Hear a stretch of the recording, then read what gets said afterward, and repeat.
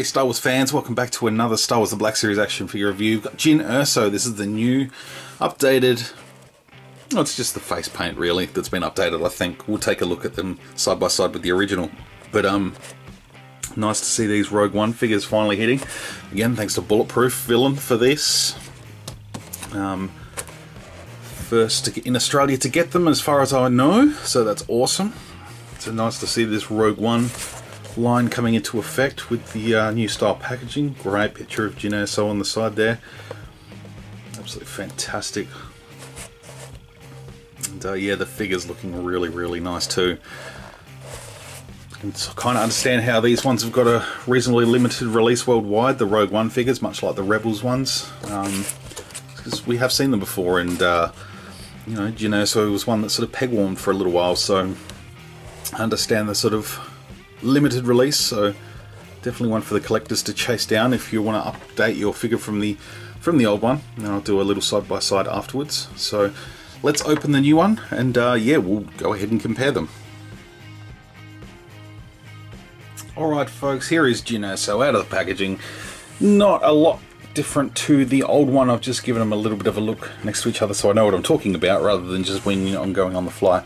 Obviously the head sculpts are, you know, apples and oranges. The sculpt's there, but the new paint apps has definitely done a great service here. So let's just zoom up a little bit on the two.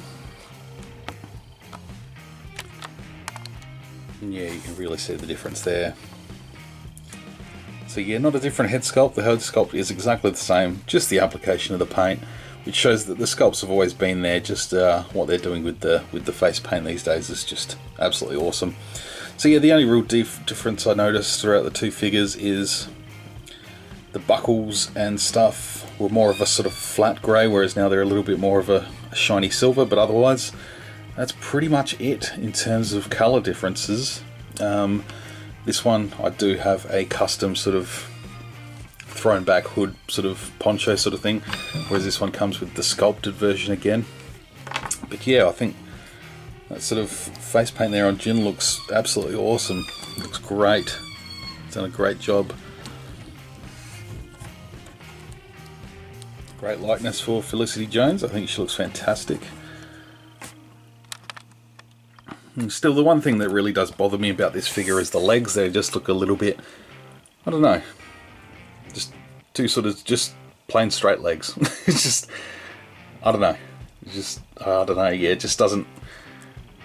It's just, it's a little weird. I'm not sure what it is, but yeah, just sort of a little bit rigid, I suppose.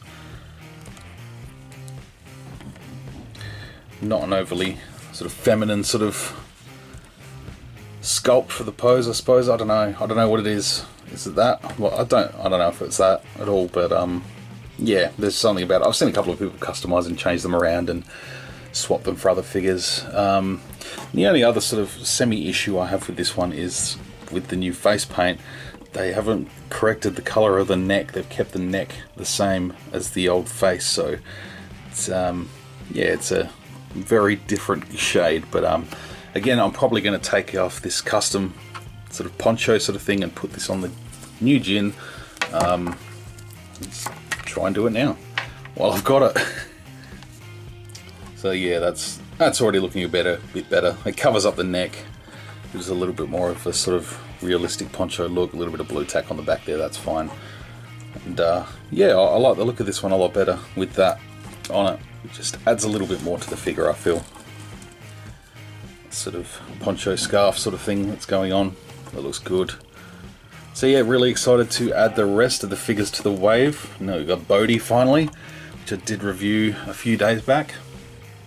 Hopefully Cassian will be here soon. I know a lot of people are looking forward to getting that Cassian, considering that one was only part of a 3-pack in, it was a Target exclusive in the US. I was lucky enough to get that while I was over in the States.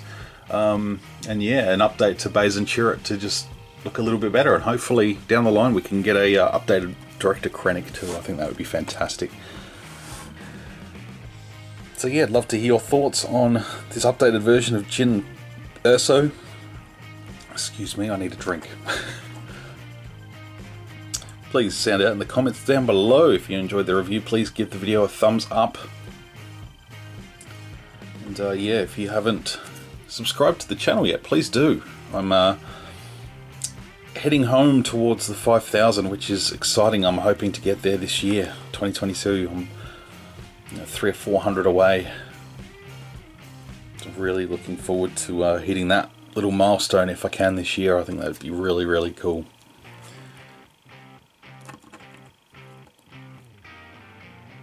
So yeah, fantastic figure. I'm really looking forward to adding this one to the Rogue One shelf. And yeah, again, with the new Cassian and stuff coming out, with the Cassian Andor show coming out later this year, it's going to be a great one for Rogue One stuff. So thank you very much for watching. Till the next video, may the Force be with you always.